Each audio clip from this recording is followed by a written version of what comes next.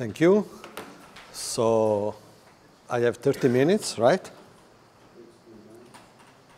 3 hours.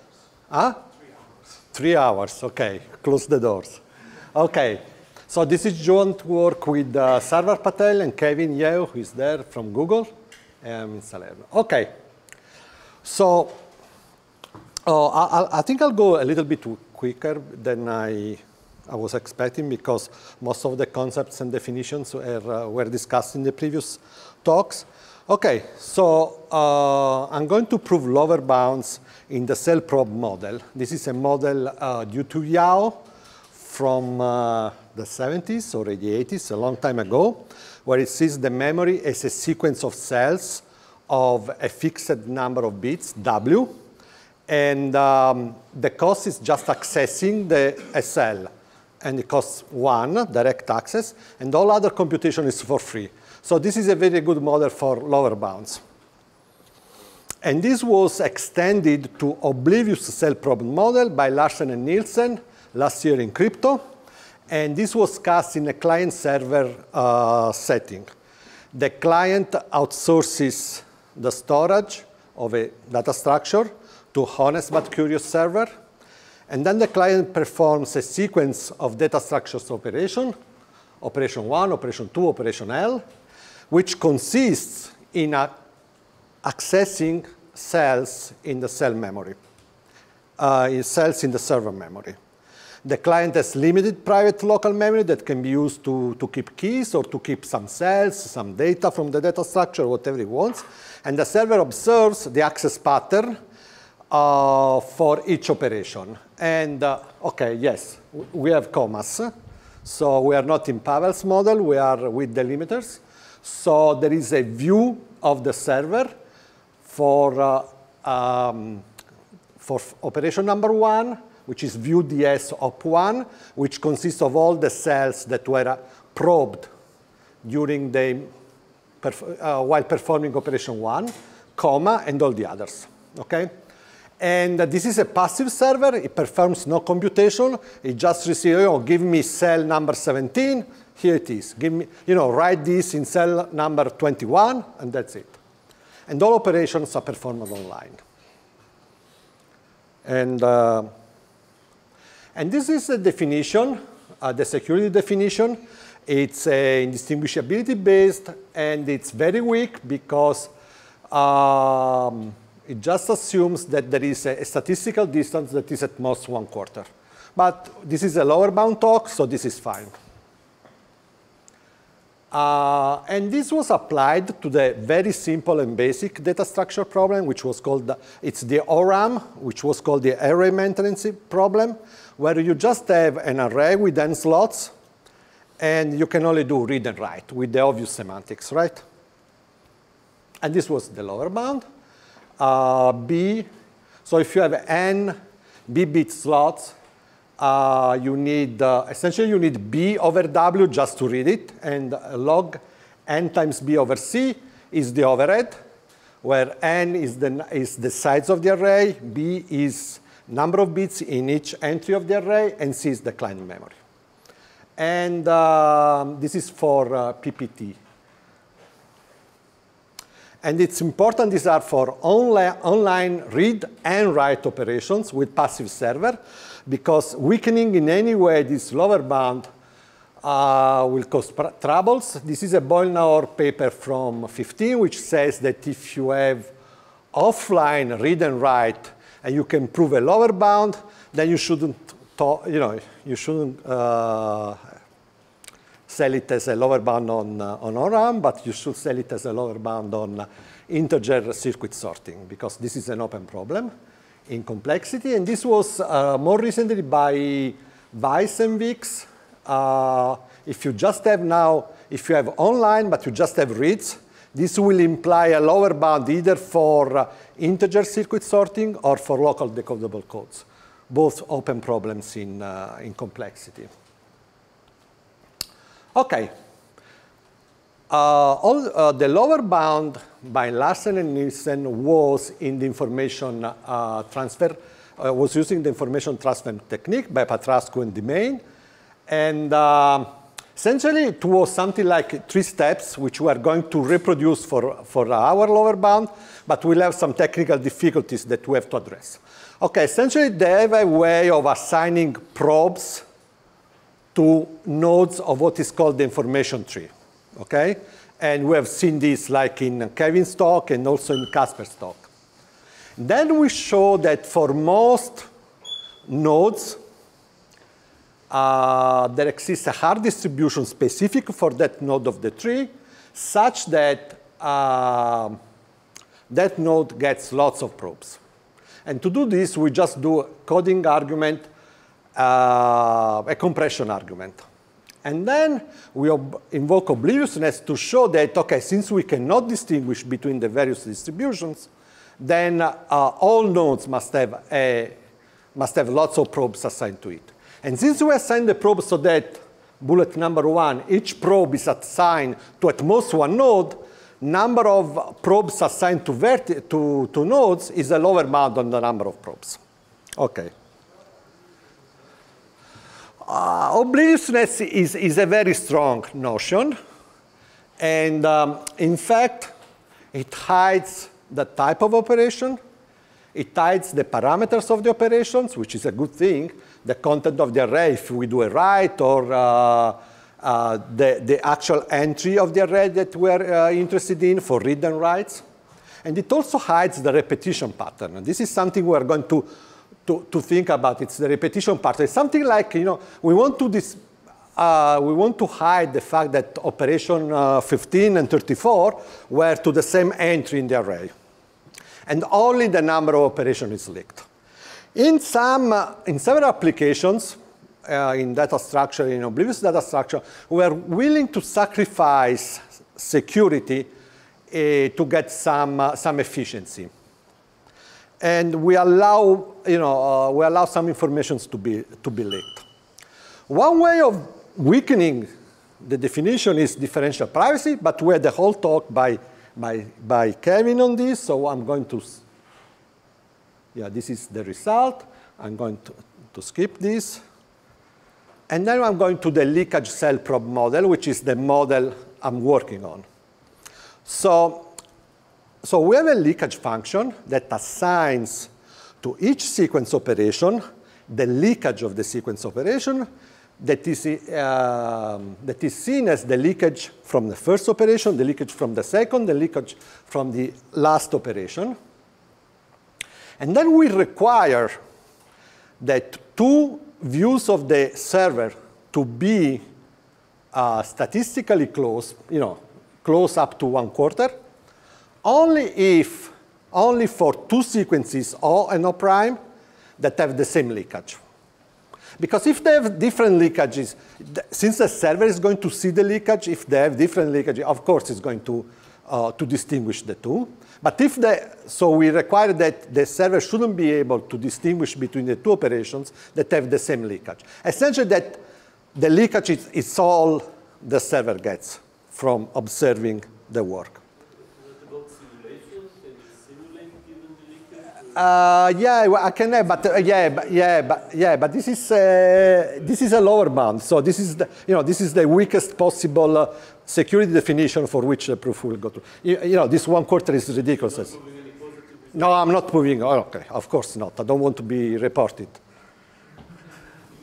Why did you choose to say that you apply the leakage to each operation instead of the entire set of accesses? Wouldn't it be? Yeah, but because leakage, it's each operation, and it's something like about the current operation and the previous operation, how the current operation relates to the previous operations. You'll see a couple of examples. Okay, so this is the definition. And like Oblivious considers a very simple leakage that only consists of the length of the sequence. Okay, so it's a special case. Okay.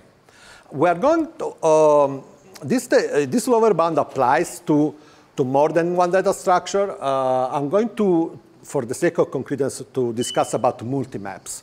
So these are data structures that maintain collection of pairs. One is a key, and the other is a tuple of values. V1 to VL, and under two operations, two very basic operations. One is get key, meaning that I say, OK, just give me the tuple of values that is associated with key. And then we had add key and V, which just adds a value V to the current tuple associated with a key. OK? It's very basic, and it's very simple. So this is a special case of structured encryption. It's a concept introduced by Chase and Camara a few years ago. And it has some relation to ORAM, in the sense that ORAM, all tuples have length 1. They only have one value, like a B-bit block. And the keys an integer in 1 to n. Here, the keys from a key universe. And we can in ORAM, you can overwrite the value the one value associated with the key, with an integer. And here we can only add. Add is like append? Append, yes, append. So you start from an empty tuple, and then you append things. OK, how expensive are encrypted multimaps? OK, that depends on the leakage function. Like, if you are not interested in security, then you just look up at your data structure books, and you go into proceedings, and we found like Beam and Fitch have a log n over triple log. There is the perfect hashing by Fredman Komlos and Semeredi, which is constant. This is all very good. On the other end of the spectrum, if you only want to leak the number of operations that you are performing, then you have a log n overhead, and you just use ORAM. This is something like if you have a log n ORAM, it's a folklore construction, and you can just put all the data in an ORAM, and then you download it. OK. So the question is, what happens in between, right? And actually the question is, where exactly, what is the point that causes the jump from constant to log n, essentially? So what is the leakage, the minimal leakage that causes us to pay log n? OK, so let's start from constant, and let's add some security, just a little bit. And this is a very simple approach that works for encrypting multimaps. You just encrypt value. You have values and keys. All values you encrypt. You have your secret key in CPA, and you encrypt it. And all keys, you just hash it, OK? Or key dash, OK, just to be secure, OK? And then the server doesn't even know that you're doing this, because the server just will see some funny-looking values and keys. But OK, that's not his business. What is the leakage associated with this? The leakage associated with taking, for example, perfect hashing and doing this very simple hashing and encryption, it's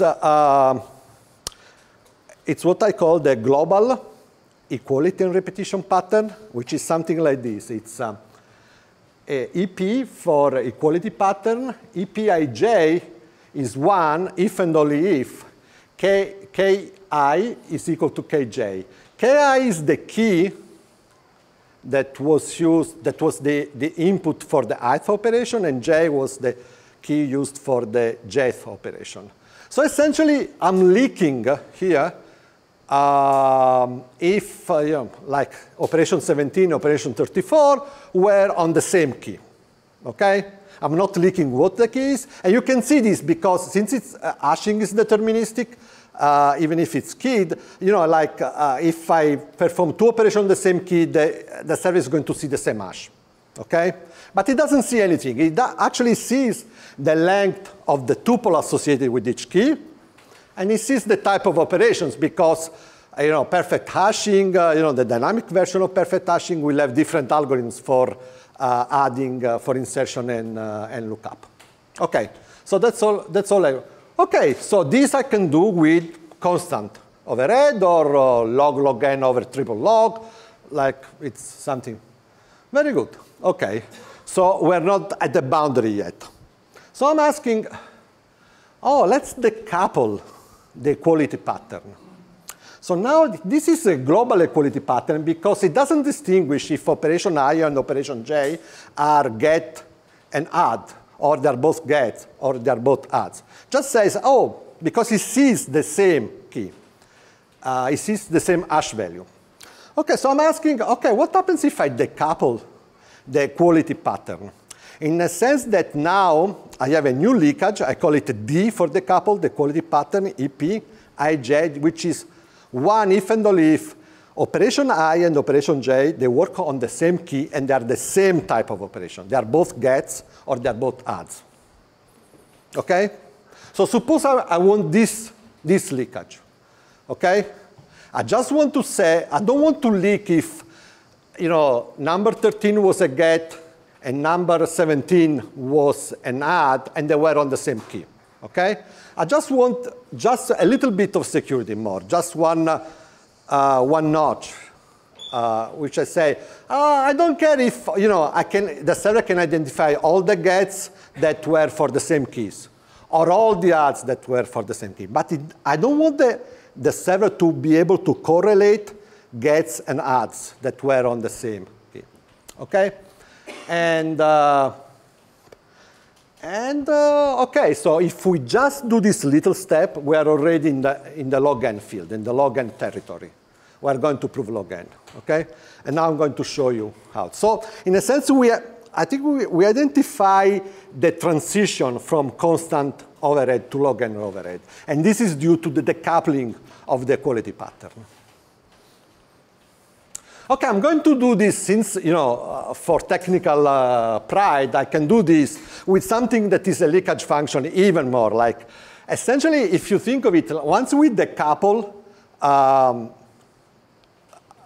leakage from add and key, I can, for example, for one of the two operations, like for get, I can actually leak the key, and then for add, I can only leak the add equality pattern. That's what I'm doing here. Like, once you decouple, I don't care. Yes? If you only allow get, is it like searchable encryption? If I only allow get, then I can use cuckoo hashing, and then it's constant. And I can do it, right? If I only have get, I cannot decouple, first of all, and then it's very easy. Like cuckoo hashing, it's 2 probes.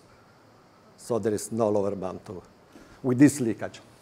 Okay, so I identify 2 leakage functions, which are even more, a little bit leakier than the decoupling, in which in one of the 2, I agree, it's a bit silly, because either you leak the hash or you leak the equality pattern, or you actually leak the key. It's not much, but this is what I'm doing. And so for one operation, I actually leak the key. For the other operation, I leak the equality pattern for that operation. And of course, I can do the dual leakage function too. And now I'm going to work on this one. This is a decoupled equality pattern for the 2 operations. I'm going to prove that you need log n. And this is the theorem informal that encrypted maps, which are LG and LA, secure, insecure, they have log n expected amortized overhead, which means that a sequence of operations that returns in total R responses will require omega R times log n. And this is tight again because folklore, you can use ORAM and spend log n for each. Okay, so we want to use the information technique of Patrascu in the main, but we have 2 things that we have to take into account. So one is that we have a weaker security notion, which technically it will manifestate itself in the fact that we can only invoke obliviousness for distributions, for sequences which have the same leakage. As opposed, like, for example, if you see the Larsen-Nielsen information transfer proof, they could invoke obliviousness on all sequences of the same length, because that was their leakage. Our leakage is more. So it's keys for all the gets, and it's equality pattern. So we have to make sure that when we use like various distributions for various nodes, they all have the same leakage. Okay? And also in our data structure problems, entry and values are not random. This is also a problem. We cannot assume that values are random, so we need some source of randomness on which to base our compressional argument, right? Okay, so we need to find a different source of randomness. These are the two main technical obstacles, and I'll see. Okay, very good. So I'm going to use Gauss minimax. So instead of having worst case on the operation, I'm going to have worst case on the distributions. And I'm going to identify one hard distribution, which is, okay, it's exactly this. So I have this joint sets. So all sets of values and keys, they're all pairwise disjoint, okay? And I have phase 0, where I build the first instance, where I just add for each key of these sets of keys, K1, G, K2, G, K, PG, where P is n to the 1 minus epsilon. I just add all the K values, K is a parameter, from a set V0. So after phase 0, I have this number of keys. They all have the same tuple, the K values from V0. And then I have P more phases, and in each phase, I have a different set of, I have a different set of, they told me not to do this. I have a different set of keys, and for each key, I'm going to pick a random subset from a set of values, and the set of values is different for each phase. And then I'm going to do add, and then I'm going to do a subphase where I'm going to ask for each key, I'm going to have a get, and this is the key from the first phase. Okay, so this is more or less the hard distribution, and this is the leakage of the hard distribution. Essentially, for all the adds, it's going to see, oh, in groups, it's going to, oh, same key, same key, same key. Oh, a new key, but same key, same key, same key, and so on. And this is the brownish leakage. And for all the others, I'm going to see the actual keys, because forget I'm leaking the key, and the size of the response. And also, I'm going to leak whether it's a key, if it's an add or a get, but this is encoded by the different colors. OK, so this is the information tree of the hard distribution. We know how it has been explained several times. So each probe is assigned to the lowest common ancestor of the node where it was performed and the node where that probe was last overwritten. And then at the end, I have something like this. One important thing, the information tree can be constructed in polynomial time, which means that the server an adversary sitting at the server can actually construct this tree. And it can use it to distinguish. So it better be the same for all distributions. And so this is the information tree at one point. Each probe is assigned to at most one node. And now I'm going to tell you the neighbor hard distributions.